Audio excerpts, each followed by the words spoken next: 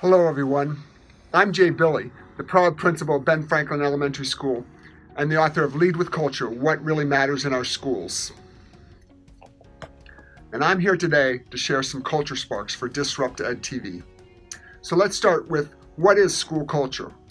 School culture generally refers to the beliefs, perceptions, relationships, attitudes, written and unwritten rules that shape and influence every aspect of a school.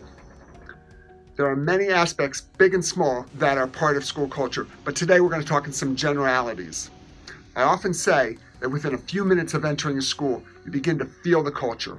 It has to do with not only the physical structure, but things like how you're greeted in the office. How do the kids greet you?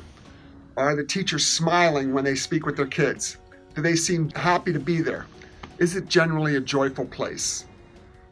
I have many stories of teachers returning from visiting other schools, or even myself visiting other schools, and you just get this feeling that's not so good when you walk into the building. Okay? That tells me there's some work to be done on the culture. Believe me, school culture is a mix of everything that happens on a daily basis in our schools.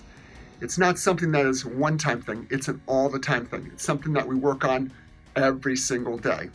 So make sure you take time to nurture your school and your culture. Thank you.